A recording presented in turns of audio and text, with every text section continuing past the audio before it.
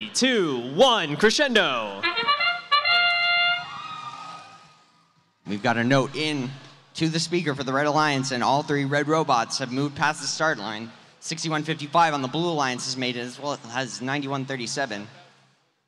Each robot will get 2 points for moving over that start line and 5 points for each note scored in the speaker.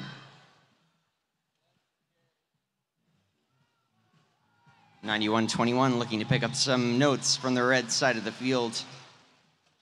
6155 running interference on those red robots. 9121 trying to put that note into the amp, but not quite making it. 8507 launching the note a few feet over to the other side of the red wing. 5503 scoring a note for the Blue Alliance. 9137 looking like they might be having some kind of mechanical issue. We'll see how that plays out for them this match. Hopefully their robot doesn't take any damage. They'll have to be careful with that robot like that. 9121 launching a note into the red speaker. 9506 running some counter defense on 6155, who has been interfering with these red robots throughout the whole match. 5503 lining up a note and scoring it into the blue speaker. 8507 sending notes over to the red side of the field for their alliance partners to pick up and launch into their speaker. 5503 on the Blue Alliance, lining up to take another shot. And that's a note for the Blue Alliance. 6155 playing a very strong defense game against these red robots. 9506 lining up to take a shot. 9121 taking a shot and missing. 9506's note made it in. 9121 trying to line up a shot. 6155 is not letting up. 9121's going to try to shoot it anyway. It's just a little bit short. 5503 on the Blue Alliance, undefended, taking shots non-stop. We're in the last 10 seconds of the match. Here's the robot's chance to get on stage. 5503 looks like they want to in this last second. And just not enough time.